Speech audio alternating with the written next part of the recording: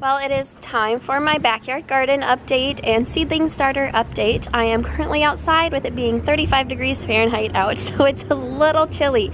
And for the last couple nights and the next 3 nights, it's gonna drop into the low 20s.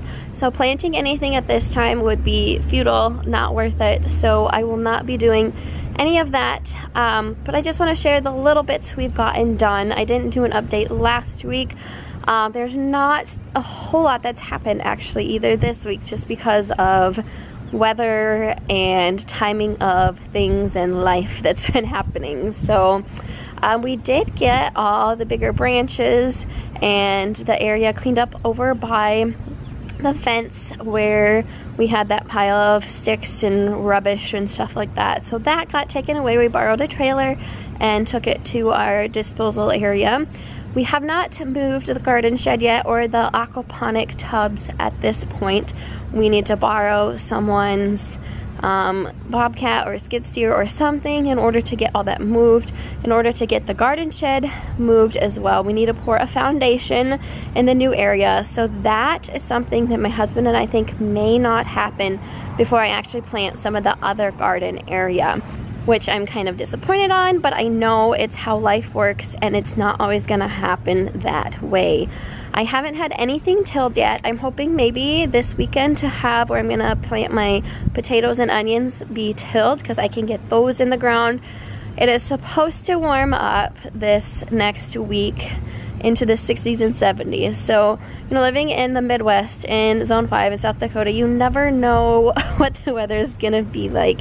It could still snow at the end of April, even beginning of May. So I don't want to rush into things, but I do have a little anxiety with wanting to get stuff in the ground as well, with baby coming relatively soon. So then to the seedling factor, I have transplanted a few of my pumpkin plants because they were just way too large for those little teeny seed cells and starter trays, and I planted those and they're doing great out at my husband's warehouse facing that south window. I moved a couple of the broccoli out of their seed trays too, and they're actually flourishing in how I planted them.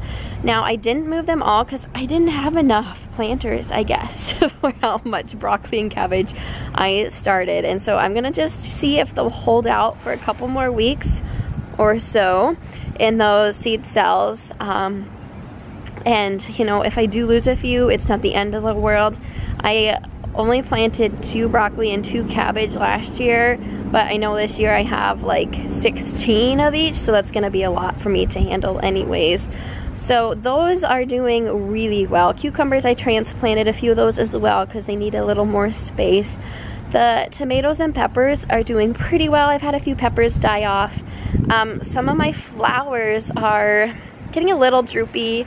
Those snapdragons that I let sit outside a couple weeks ago that I told you about, they did not really come back. Maybe a couple of the seed cell little pockets came back, but I did plant some more in a big pot, so I'll have to see how to take care of those too as well, to transplant all of that. I am going to be getting some flowers from my neighbor Karen. She has that Midsummer Cottage Garden video that I have up here that you should definitely check out. I'm going to be getting some flowers from her that I'll be putting in my flower bed because she is very gracious and willing to share.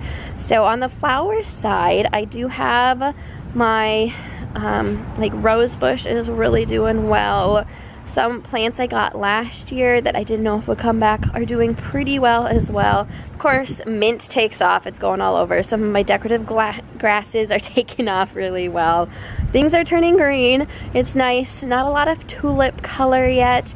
Just my one hyacinth that I planted last year is coming up.